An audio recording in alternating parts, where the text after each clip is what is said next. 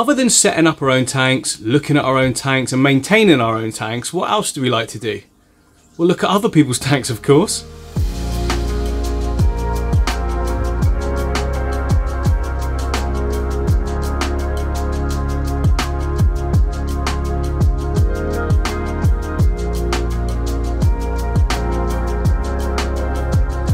Right, first of all guys, let me just say, overwhelmed because tons of you are getting involved, loads of you are joining the Reddit, posting, everyone's interacting, upvoting stuff that they like to see. Make sure you guys give comments and stuff to people asking questions as well. I mean, I'll chime in, don't get me wrong, but quite a lot of you know more than me, so yeah, help everyone out. I think it's a really good community vibe we've got going on so far. Anyway, let's scroll down and have a look. First of all then, top, not today, let's go like this week and have a look at the top videos or images that we've had this week. I've already had a few looks at this as it's been going on, and I have to say, like, it's amazing. The stuff's amazing. You guys, unbelievable. Okay, so top 48 upvotes from Rattan Furlong. Some of these names are brilliant. Rattan Furlong. what even is that? From what I've read, Rattan Furlong has got like a cheap light on this as well. It's really close to the water line, water level, sorry, because it's just sat really perfectly on the surface. But as a result, look at the reds we're getting from that Rotala HRAR. Absolutely insane. And oh, what's that plant? Oh, that's a Pogostemon Stella Rudder. And then we've got a mix of what looks to me like Monte Carlo or Glosso in the foreground with some other bits and bobs. Nice, just little free rock arrangement there, nothing complicated at all, but that is absolutely fantastic. Great job, nice and simple, a little bit of Anubis in the middle, and it looks like a white cloud, just a couple of white clouds. Really stunning work. Look at the reflections on the top as well, love that. So, how would I improve that? How can you improve that? Maybe some, what's it called? Blixa japonica. That would go really well just in that sort of right hand pocket shaded area. I think that look quite good there, like the sproutiness of that plant look amazing. I've never kept that plant, but I really want to, and I think Tropica are starting to stock it as well, so we'll be getting that soon. Maybe that can go in my big Asian tank that you can't see, that's behind the camera right now. Okay, next one. 44 upvotes. Hope he sees this. I guess either he. Oh, look at these. What is this? Looks like a big camcorder on top. But no, look, we've got a hang in the back filter, some fans. I guess this person lives in a warm climate. Looks like a twin star light. And look at that. Really, really clean look there. Nice low trim. We've got CO2. It's got everything going on this one, guys. It's a really nice setup. Cute little bits of Ricky at the side there. Never put that in your tank. In one of my tanks I've got over there, it's got Rickia in it. I've never had Rickia in any tank in this room. It's still in there. How is that even possible? Anyway, so yeah, really good. Look at that Ludwigia, super red in the middle there, looking fantastic. And then, I don't even know what this plant is at the side here. Anyway, but yeah, really good. Oh, someone commented last time that my mouse pointer jutting around the place was annoying them. I'm sorry about that. It's just how it records. Maybe I could record a different refresh rate next time or later. I don't know.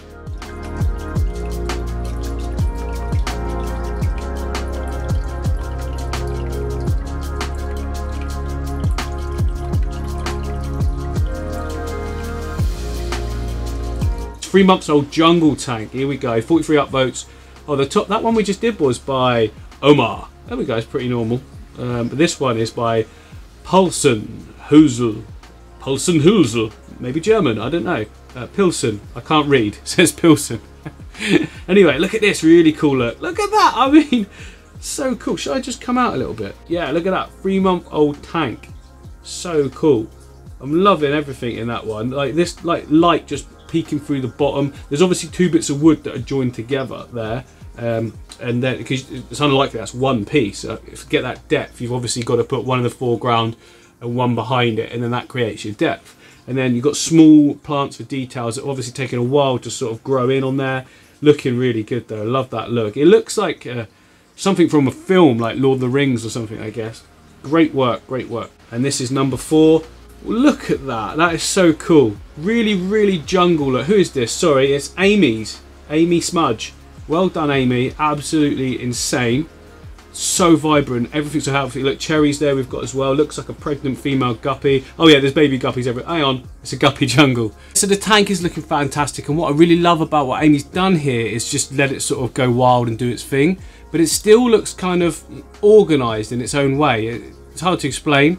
Obviously you've still got your foreground plants and then you've got your background plants, but they've just all sort of merged. A nice little hint of red there as well. What would I do to improve this tank? A little bit of a general tidy up, if that's what you're into, but I don't think Amy is. I don't think I am either. I think that looks great. Like, the only reason I'd want to do a trim is for a replant, because if we can replant, we can get some more dense areas. I think that would improve the look. A little bit denser, but the wildness I love completely. I think the wildness is great. Really good effort, Amy. And then the final one, guys, tank number 5. My first planted tank, 120 litre CO2 with VI dosing. I mean, you talk about jumping into the deep end for your first tank, but you know, look, we can all see the results. Look at how great that is. Is that a parrot? You got a blood parrot in there. He's only a baby at the moment by the looks of things, but yeah, he's probably going to just... there's the Blixa japonica we were talking about. Yeah, that blood parrot's probably going to destroy all of that at some point. Or maybe he won't. Maybe he'll grow up with it. Like, people are always saying the goldfish you can see behind me are going to destroy my planted tanks. They never do. So, you know, make of it what you will. And Ember, the big one you can see there, is actually from a tank with no plants and then came into my planted tanks and was absolutely fine with it. So maybe that blood parrot would be cool. Hey, that would be a cool one, wouldn't it? What about if I do a big tank with like blood parrots and fully planted? I love blood parrots. They get a bad press, don't they? But you know, I suppose humans messing with things in nature is always going to be a little bit frowned upon, but then sometimes it's for the better, or not better, but it's not bad if you ask me. Like the flower horn. The flower horn's not like something you'll find ever. It's just a result of like our selective breeding, but they are just amazing fish. And yes, I do want one, but you have to dedicate a whole tank to a flower horn with nothing else going on in it. And for me, I love creating environments, so I'm not sure how, you know, great that would be. So yeah, the tank's looking really, really nice. We've got a full dwarf hairgrass carpet going on, so you can tell that this tank's pretty mature. The Blixa japonica's got those red tints to it, which shows that we've got some nice high powerful lighting going on there. Now, high powerful lighting and no algae means you've got a really good balance, and that's obviously what this tank's got. It's got some really nice Ludwigia at the top. No, that's not the... Is that? Yeah, that is Ludwigia, just growing at the top there, looking really, really good. What would I do to improve this tank, though? Okay, so it looks fantastic, but I think if you were to trim the stems and replant the trimmings, I think you'd get a really, really compact, dense, professional, dare I say, look at the back. That's if you like that look. Again, it depends what you're into. I think it looks cool as it is, to be honest, but can't keep saying that. But then it obviously is good. It's hard to explain what you can improve on these tanks, because the top 5, I mean, they're all amazing. So well done to you guys, well done to the top 5, and well done to the community for upvoting, commenting and getting involved, because that's what it's all about, and that is a really good job.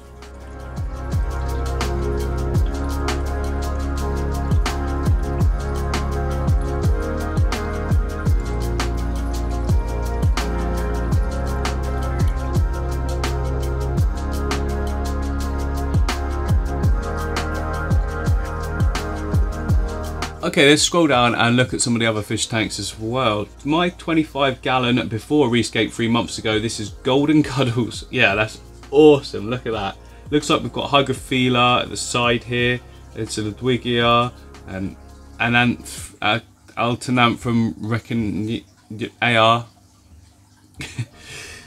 That's a really great scape, I like that. Really open on one side and really dense planting on this side, on the left.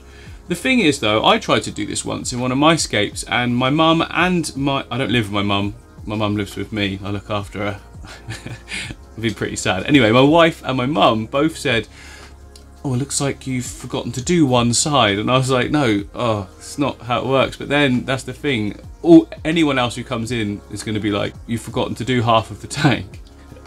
Which we know is not the case, they don't. Again, this is why I think in your viewing area, if you're worried what people think that is, you should scape a tank a certain way. But if you've got like, if you're doing in an area for yourself, like this one looks to be, then you can scape it however you want. Like, you know, I can't really get away with doing tinted water in the house because the wife thinks it looks like tea bags. I suppose she's right.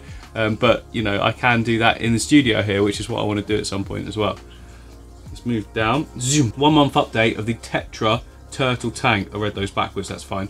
Java moss, Java fern, Amazon sword, Vallisneria, spiralis. I really like this, and it's weird because I think I commented in this post actually. This aquarium, the way you've set it up like this is very similar to something I want to go for my turtle tank as well.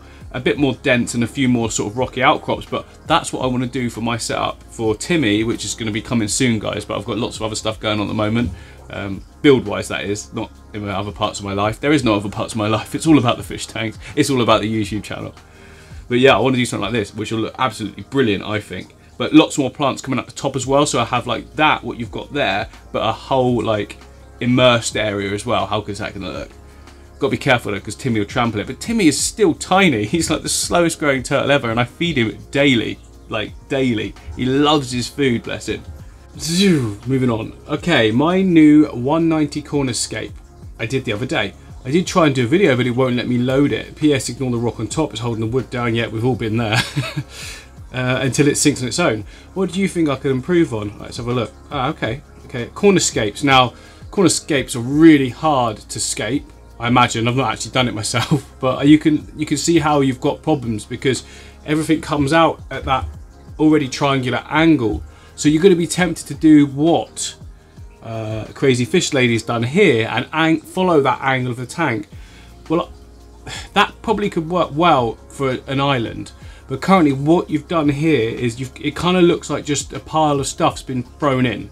Like I don't mean to be offensive in that, but there's no real sort of structure to what's going on. Like the wood's laying at a horizontal angle, some of the rocks are horizontal, then others are coming up in diagonals, and it is a bit of a mishmash.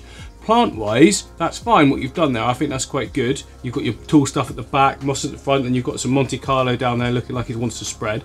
I think we could arrange these rocks in a different way and the wood in a different way, create more of a very obvious sort of island composition, and then you could have a couple of rocks in front of that coming out at separate angles just to break up that sort of structure, if you like. And then your wood can be in the middle. If you have a look at my islandscape I did in my cube aquarium back in the old studio, you'll kind of see what I'm talking about. Make a deliberate island in a corner tank. I think will work well just because it's similar to a cube aquarium in that it's very sort of symmetrical. I think that would really improve your scape here just by getting some kind of structure as opposed to what you've currently got. Okay, up next, 6 Emma tetras added to my 5 gallon. Already had 5 shrimp and a neurite snail in there. Build now complete, not adding anything else. Killer Scotsman. Okay, press play. And there it is. Oh, look at that. That's really nice. I like that. Really good. And you've got, oh, there. We've got Limnophila, it looks like. Oh no, some other Hatonia. Is that Hatonia? I'm not sure. Anyway, I really like what you've done there. I really like the brown soil actually. And what's some random blobs? What are those blobs? I don't know what those blobs are. They're just cool blobs. You just wanted blobs. You just wanted blobs in your tank. You just put some blobs in your tank. I mean, you can do that if you want. You like blobs. Probably some sort of water cleaner or something. I don't know. But anyway, yeah. So we've got some really nice Blue Dream shrimp there. They're looking gorgeous. We've got the hair grass, which looks to be settling in very well and growing in. What would I do to improve this? Okay, I really like what you've done. I love the composition. I just think that log needs a little bit more angle.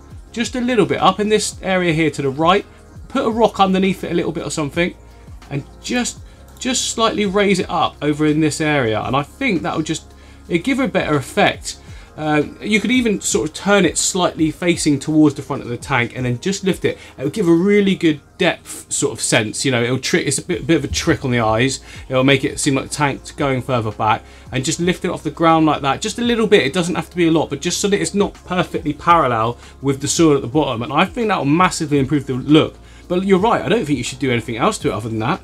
I think it looks fantastic. Eventually, you could fill in that gap behind as well, where you've got the filter sitting with some of those stem plants. Put your trimmings in that area, I would as well, and then or maybe something red, some Ludwigia or something like that in the area, and just cover up that filter as best you can. Get that angle going on that piece of wood, and by that point, you know your hair grass is going to sort of spread and grow right in as well. It looks really good, and that's a great job as well. Upvote. I've not been upvoting. Sorry, I've been paying too much attention to the actual tanks. Right, up next we've got from Fish-R. We've got my mini 0.9 litre, we'll call it a litre, yeah? Planted jar aquarium, 2 weeks old, just 6 inches tall. What do you think? Right, okay, it's cool. I love it. I love that you're doing a little jar. I should do a little jar again, shouldn't I? I did enjoy those builds. I don't keep them for very long because, like before, in that tiny studio where I did them, in the one next door, I didn't have very much space because I packed it out with tanks, as you well know. But now I've got more space to put things like that. I might do like a nice little jar at some point soon. Let me know if you'd like to see that. A little tip for you though, when photographing, like look at this one here. Basically, it's massively overexposed because the camera doesn't know what to do, what light levels to focus on. So if you just click on the screen where the lightest point is, it tends to balance out the photo for you quite nicely. And don't be scared to adjust the slider as well, just get that perfect sort of mid-ground. You don't want your whites too white and you don't want your darks too dark. Somewhere in the middle would be perfect. But yeah, I like what you've done there. I don't know, what plant is that? Not sure what plant that is. Is it from seed? Is it grown from seed possibly? Either way, it's cool. Like, nice little idea, tiny little jar. Let's do something like that. I'll do one of those in coming up. I'll do like a completely silent film like I used to do, with just like some nice music and just putting something together. Just a nice little short one. Yeah, that'll be good. Mix it up a bit. Why not? But what would I do to improve this aquarium? That didn't come out right at all. What would I do to improve this? I'm struggling again. What would I do to improve this aquarium? There we go. Right, so just keep on top of the maintenance, as you probably well are doing. I don't know how recently you flooded it, but you know, I think this little area at the front here would could do with just a little tuft of hair grass. I think that'd look really nice in that area, or Monte Carlo, something like that. A proper really vivid green in that foreground, just in that little area there. It is missing something, isn't it? I mean, maybe you're hoping for your plant. Again, I don't know what that plant is. Is that Lobelis cardinalis, but like the shoots that are coming off, maybe? 2 weeks old. Okay, so probably not. Nothing's going to grow that quick, is it? But yeah, I think this bottom area here, we could get some nice little tufts of hair graft. Just buy one of the pots from Tropical 1-2 Grow Range, I'd suggest, and get those plugged in there. And I think that'll look really, really, really good. I don't want to see any of that aqua soil. Don't put any. Get the aqua soil gone. Like, you shouldn't see aqua soil. It's weird, isn't it? It costs a lot of money. You put it in the tank. Shouldn't see it. Should be covered in plants.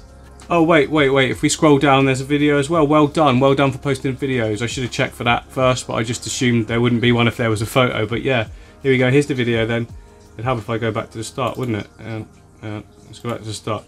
There we go. Look at that top. Nice and green and lush. Looks like you're using a nice little white LED there, so good job.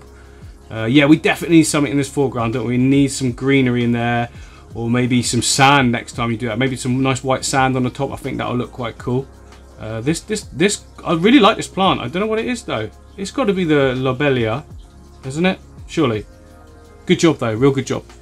Right, so this next one's an interesting one. They're asking me for advice on cycling tanks. I never ever cycle tanks. Like, I don't know many planted people. I don't actually know many planted tank people that do. Even George Farmer said once in one of his videos that he doesn't do it either, or it could have been a live stream. What I tend to do, and what lots of other people planted tanks tend to do, is just put so many plants in there and do so many water changes that you're kind of cycling the tank as soon as you've set it up. You just don't stock it out with a ton of fish. Just put a few fish in, you know, a nice little school, and just get that water changes going and loads of plants in there. You can't actually, you know, the water quality can't go bad. So this person here, GFBTB, catchy name. I've set it up and carried in the tank. Tank is still cycling, but I'm looking to reduce high nitrates. I'm using RO water and ended up with 40 ppm nitrates API test kit. Now look, first of all, well, there's not many plants, is there? So, I mean, first thing I'd say is pack it out with more plants, but then I'm going to say that about anything, aren't I? You've got your floating plants in there, which is good. Maybe add some more in if you can get hold of them. Just more plants in general, more plants and more water changes. I don't really do the cycling thing. I never cycled a tank in my life. I don't know if that's okay, or you know, if you guys would be annoyed with that, but I imagine most of you who've gotten this video this far actually like me and like my stuff, so you're gonna be okay with that. Like, look behind me, look at these tanks. I very rarely get fish that die, although I did have a ram that I found that wasn't alive today, which is the first fish I've had not alive in a long time. No other signs. It's in the freshwater reef aquarium. No other fish are bad at all, so bit of a weird one. But you know, as Rachel O'Leary said, we all lose fish, so sometimes they go like that. I've got no idea why. The rest of the tank completely fine, so that sometimes happens. Anyway, that's beside the point. All these tanks in here, like, I never cycled a single one of them, and everything is going great, and that's probably down to the fact of tons of plants, and regular water changes, which I always do to start with. When I start a tank, I do lots of regular water changes. It's only as we progress and the tank matures that I just do way less. So for instance, this big tank behind me here, 4-foot aquarium, angelfish aquarium, this tank gets about a 30 to 40% water change every 2 weeks. Like, you know, I could probably go longer without that, but I just find that it really freshens up the tank by doing that. You can't really notice the difference in the effectiveness of a water change until after you've done it, because when you're looking at it beforehand, you're thinking, oh, it looks good, nothing looks bad at all, and then you put that fresh water in and all the plants sort of, they can tell. They're like, it's like they go, ah. Okay, and we've got time for one more. Here little update. Aquatoms, here little update on my no filter, no ferts bowl. Now the water's cleared, inspired by MD Fish Tanks, or MD Fish, whoever he is. Let me know what you think of it, people. Okay, this is a nice little video. Look, we've got some guppies in there looking brilliant. A nearite snail as well. It's a nice dwarf hair grass at the front. Right, so basically this is a great little tank. You can see it's kind of inspired by me. It's all the plants I use, and all the plants you could probably buy at your local Pets at Home if you're from the UK as well, because they tend to have the same ones in most stores. What would I do to improve this though? I tell you what, this hygrophila that you've got here, I think the Siamensis 53B, that I would take out. Not to take away, I just put those in the background more, because being in the foreground is a big old plant, that, isn't it? And you're covering a lot of the viewing up, I think. It's only going to get bigger and bigger as well, so either cut it back, I would, or pull it out really gently. Yeah, don't do that, snip it at the base and plant it to the back. And I think, you know, you're gonna keep that open look that you've got for the bowl, which will be much better as time goes by, because what I've found with bowls is so quickly they become massively overgrown. So yeah, just keep on top of that, and I just watch that plant in the foreground. I just think that's a little bit of a too big plant for the foreground. It does give it a nice cool jungle look though, so if you do like that, then, you know, cool, stick with it. But remember that plant will grow anywhere, so I like to keep the foregrounds nice and open in the bowl. It just makes it look like there's even more space in there than there actually is, and it gives an area for the fish to swim into the open if they want, and then the cover. I mean, they have got that, don't get me wrong, but like I say, very quickly that Siamensis 53B is going to just go everywhere. It'll be growing out the top of the tank before you know it. As usual, guys, another absolutely brilliant performance to you guys. Well done everyone who got into the Reddit. Sorry if I missed you. Obviously I can't do everyone. It's a 22 minutes long video already, probably longer than that by the time I've spoken about this outro. But yeah, thank you all. Again, hit the link below in the description to go to the Reddit, join up, get commenting, post your stuff. You know, if you get enough upvotes, you will definitely appear now in the videos to start as well. Yeah. So yeah, congratulations to our upvoters, top upvoters from last week. Really great job, guys, and keep everything coming in, and I will see you guys on the next one.